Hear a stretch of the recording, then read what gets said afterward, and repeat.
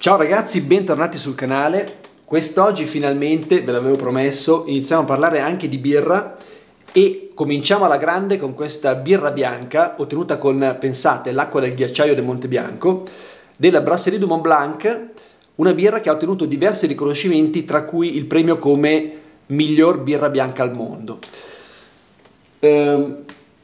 A breve inizieremo a parlare, oltre di vino ovviamente e di birra, ma anche di altri distillati, quindi parleremo anche di gin tonic e anche di cibo. Quindi mi raccomando, iscrivetevi al canale, sigla e poi partiamo.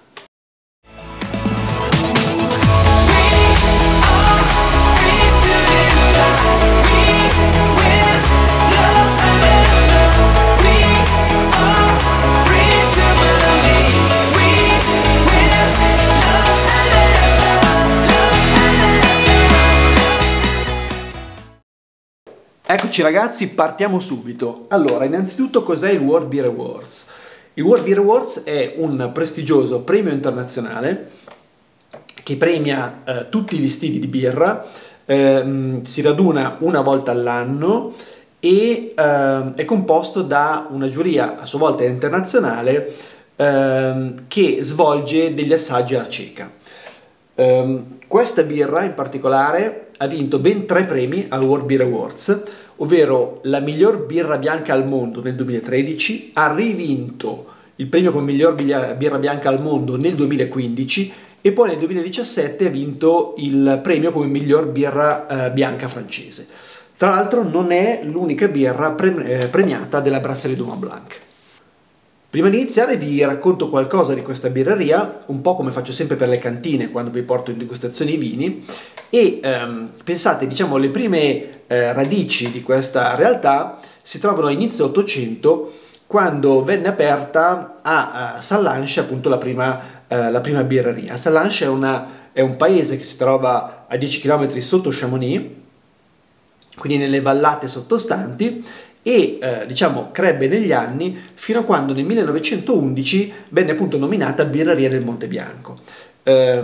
Proseguì l'attività con discreto successo fino al 1966, quando chiuse le attività. Ma fu nel 1999 che diciamo, il mastro birraio e appassionato di birra Sylvain Chiron decise di cimentarsi con una nuova sfida e riaprire questo storico birrificio. Il segreto della bontà di queste birre è sicuramente la scelta meticolosa degli ingredienti. L'acqua da cui viene prodotta questa birra è raccolta, pensate, dalla fonte dell'Enchapleuse, che si trova a 2000 metri, cioè sopra i 2000 metri di altezza, ed è una fonte che proviene appunto dalle acque di scioglimento dei Ghiacciai del Monte Bianco, versante francese, e che viene filtrata naturalmente con le fini sabbie e le ghiaie presenti nell'entroterra. Anche la scelta degli altri ingredienti ovviamente è molto attenta, sia per quanto riguarda il malto, per l'orzo e per le spezie, e queste sono birre ottenute con, diciamo, ad alta fermentazione intorno ai 23-25 gradi. Ma a questo punto abbiamo parlato anche troppo e mi è venuta una certa sete, quindi andrò a stappare finalmente la nostra birra. Oh, sentite che bel rumore! E a versarla nel bicchiere facendola sgasare un po', poi magari in futuro vi porterò sul canale anche un video su come si versa la birra, anche a seconda ovviamente degli stili di birra. Vi porterò un video specifico sugli stili di birra e insomma, e comunque altri video a tema.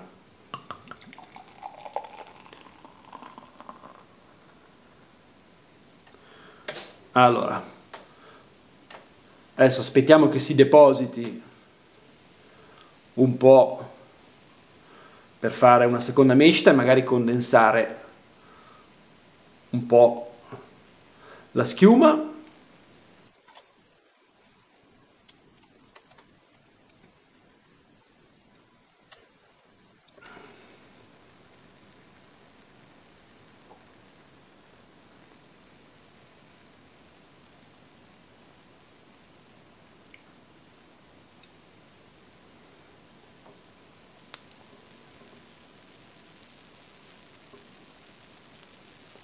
Ecco, guardate che bella. Ok, allora partiamo con la degustazione. Il bicchiere ideale per la degustazione sarebbe, in realtà non sarebbe il boccale, però a me piaceva molto e quindi ho deciso di iniziare così. Il bicchiere da usare sarebbe quello a tulipano. Comunque adesso partiamo con l'analisi diciamo visiva della nostra birra. Allora, si presenta innanzitutto con una schiuma che adesso si è comunque assottigliata velocemente, ma è una schiuma presente, non particolarmente densa o particolarmente compatta. Le bollicine sono numerose, sono a grana fine e la schiuma è bella bianca. Il colore della birra è un bel giallo paglierino, però con questa, diciamo, come trasparenza è un giallo velato e quindi soprattutto in controluce, adesso non so voi se potete rendervi conto, ma è un bel giallo vivo, bello intenso e dovrebbe essere una birra fluida, bella leggera, non una birra pastosa. Adesso andiamo a valutarla al naso. Allora,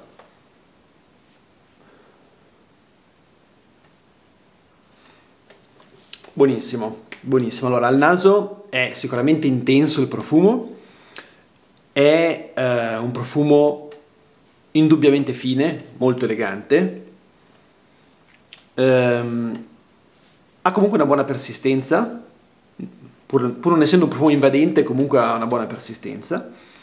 E allora prevalgono sicuramente le note floreali, sono ben presenti, le note fruttate, le spezie sicuramente, e direi che queste sono le famiglie che sono più presenti. Vediamo se sento ancora qualcosa. Questo non ve l'ho detto, è una birra ottenuta con malto d'orzo d'avena e di luppolo. Bene, è arrivato finalmente il momento dell'assaggio.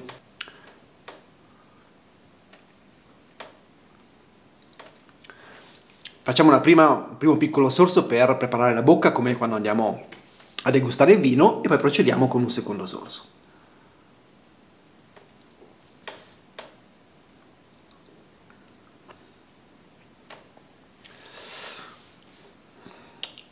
Allora, indubbiamente molto molto buona, molto molto piacevole, conferma la finezza che aveva al naso e confermata anche al palato, con questa comunque delicatezza di sorso, questa leggerezza che invita subito a berne un altro sorso, ma comunque con un suo carattere. C'è una birra che ha personalità, non è invadente, non è una birra troppo forte, però comunque ha un carattere distintivo. Ha una buona persistenza, non è esagerata, però comunque direi medio-lunga, nel senso che tenendola in bocca emergono appunto una serie di aromi che confermano l'analisi del naso, quindi c'è un leggero aroma di arancia, di scorza d'arancia, il sentore speziato, una nota di cardamomo. Direi che è una birra di medio corpo, non è sicuramente una birra appunto strutturata. Cos'altro dirvi? La sensazione tattile, queste bollicine sono comunque numerose ma molto molto fini, quindi hanno questo pizzicorio molto piacevole e oltre alla nota speziata chiaramente ha anche una nota acidula molto molto fresca, molto piacevole, appunto viene voglia subito di berne ancora e quindi non tiriamoci indietro. Come possiamo abbinarla a una birra del genere? Beh, sicuramente da sola, per un buon aperitivo, ma anche dopo cena, d'estate, bella fresca, perfetta. Come abbinamenti invece col cibo, prendo direttamente quelli che consiglia il produttore, che mi sembrano interessanti, ed ovvero formaggi freschi, quindi tipico taglierino di formaggi della tradizione francese, oppure ostriche, oppure pesce crudo. Allora, secondo me con del sushi questa birra spacca, perfetta. Con le ostriche sarei curioso di provarla. C'è da dire che ha anche una leggera nota sapida, adesso che ci penso non ve l'ho detto prima, che quindi potrebbe essere anche interessante provarla con delle ostriche, però un abbinamento sicuramente più azzardato, quindi va provato.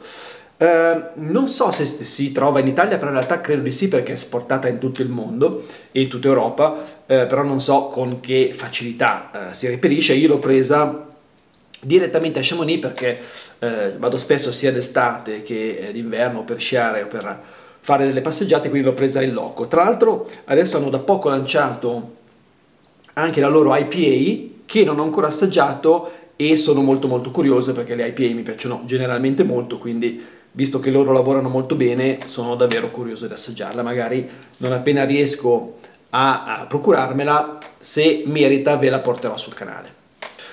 Ragazzi, io spero che questo primo episodio, questa prima puntata con la birra vi sia piaciuta. Fatemelo sapere qua sotto nei commenti, fatemi sapere se l'avete già assaggiata, se avete qualche richiesta particolare per qualche futuro video. Se il video vi è piaciuto lasciatemi un like, iscrivetevi al canale, ve lo ricordo ancora, e al prossimo video.